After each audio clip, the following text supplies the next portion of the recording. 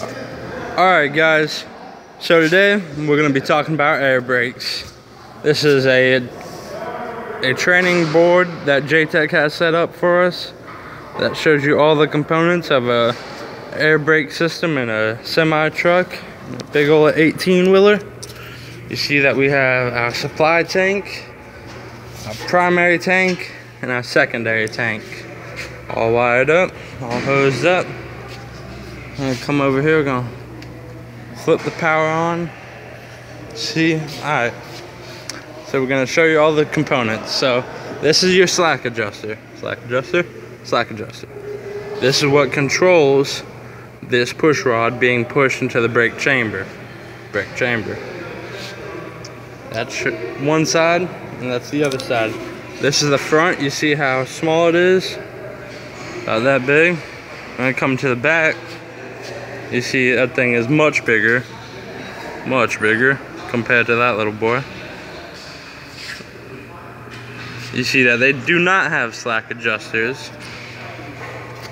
You see that they're just being pushed, which is okay.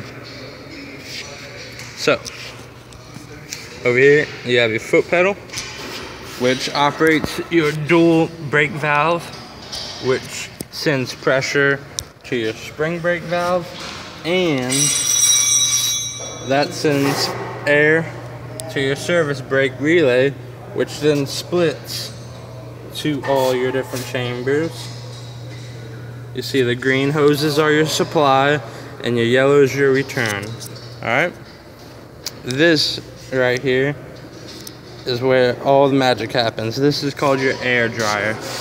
The air dryer dries the air, takes all the contaminants out of the air that is being supplied from the tank. Goes through there, goes through your air dryer, up and through your governor controls, goes to your supply tanks. Supply tank runs to the foot pedal runs to the spring valve, and then to relay.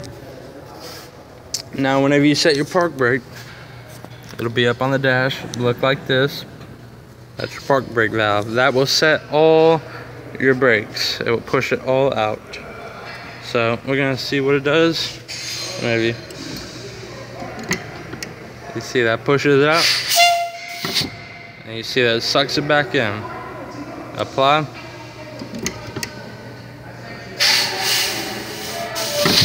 And you see that it sucks it back in, takes it in. I'm gonna show it again on the back side.